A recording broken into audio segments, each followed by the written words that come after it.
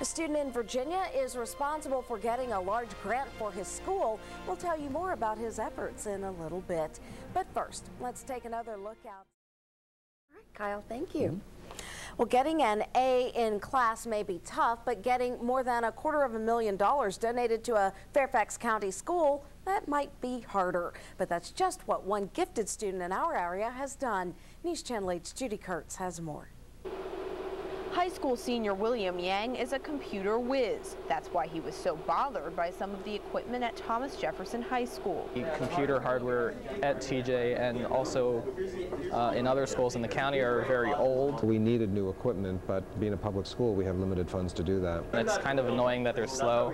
So annoying that Yang decided to do something about it. He recruited his schoolmate Trey, and between homework assignments, they wrote a grant proposal to computer software company Sun Microsystems. It was probably 2 weeks or so, maybe 15 or 20 minutes every day. We asked for several large servers and a bunch of 145 thin client computers. We were sort of under the understanding that anything over $100,000 was going to be a real stretch. The grant wasn't quite $100,000, it was $388,000.